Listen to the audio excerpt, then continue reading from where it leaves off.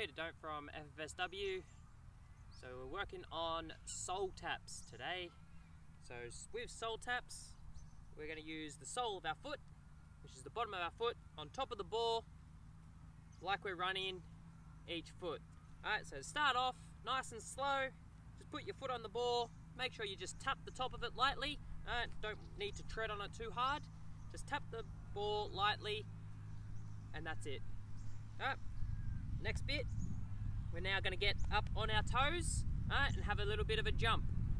Alright, so a little bit of a jump, get that balance right, and then just change feet. Again, we're not putting too much pressure on the ball. So little jump and change. Now the third step is we're going to do it without the pause in between now. So keep on our toes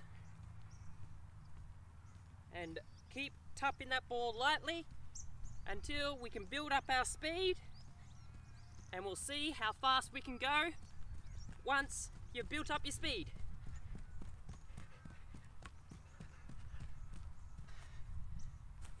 And that's toe taps.